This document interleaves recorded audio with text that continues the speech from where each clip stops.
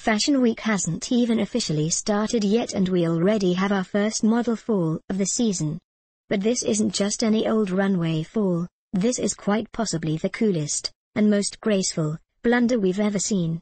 Cara Delevingne stepped out at the 2014 GQ Man of the Year Awards Tuesday looking absolutely gorgeous, and totally channeling Beyoncé at the VMAs, in a sheer, lacy Burberry prism gown. But sometimes even the most glamorous awards show attendees fall victim, pun intended, to a little loose footing.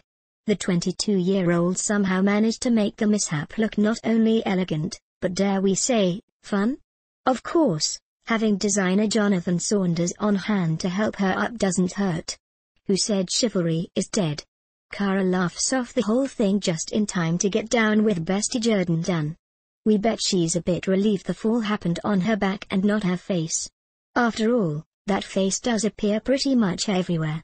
See Cara Delevingne hit the floor below.